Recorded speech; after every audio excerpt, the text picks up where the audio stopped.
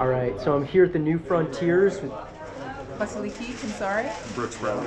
and the film you guys have showing, or the VR experience, should I say, is The large-scale multi-sensory experience is called Hero. Yes. And tell me a little bit about this in synopsis. Hero is unlike any VR large-scale installation in that it puts you on the streets for your own personal journey into civilian warfare. They don't ask you to play a role, be a soldier, be this guy, be that specific person. It's much more about allowing you to experience what really millions experience around the world on almost a daily basis. Oh, and we've got one more to join us. Right in the middle. Sneak on in. Mr. Naveed Kansari. My name is Naveed Kansari. And so tell me, how did this piece, what was the inception for it? Inception. How did it come to be?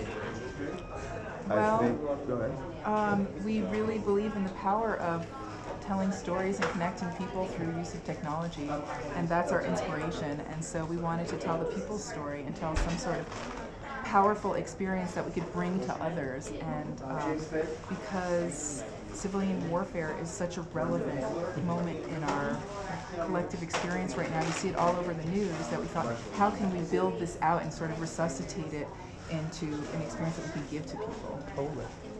Where did you guys film and what did you guys shoot it on?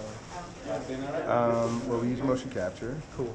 But we also reached out to the local Syrian community in New York to actually base our characters. So not only were they subject matters of our interviews, but they actually comprised our aesthetics. So we based all our models and our aesthetics on them. And we come from a pretty big documentary background, so the classic research style, but all of it was done motion capture, and then brought in. And it was brought into Unreal. It's a fully interactive experience. It's not just 360 video. Yeah. It's a fully immersive, significant film. Haptic. So what are the sort of things that you can interact with in this piece? No, we can't say. If I told you you, guys are you're gonna going to ruin have to It's a show magic up. box. So you guys are going to need to check this out. Where can people find it? Well, It's currently here at it's the Kimball Sunday. Arts Center. I at know, Sunday. but for the people at home, we couldn't make it out to Sundance. Well, You're going to have we'll to keep an eye find out. someone who's done it and talk to them. Okay, and possibly the Oculus or the Vive store, like Steam or Absolutely something. not. No. Nowhere, like, because it's too interactive. This It's is too large. exclusive engagement. And it requires a great deal of kind of everything, with the 4D effects to the headset, which is our own custom 5K. Every part of it is the kind of thing that's necessary for that immersion.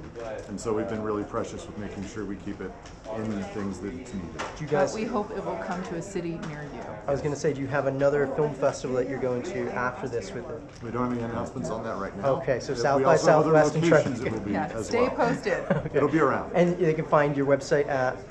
Inkstories.com. Starberries.com. Cool. Thank you guys. Thank you.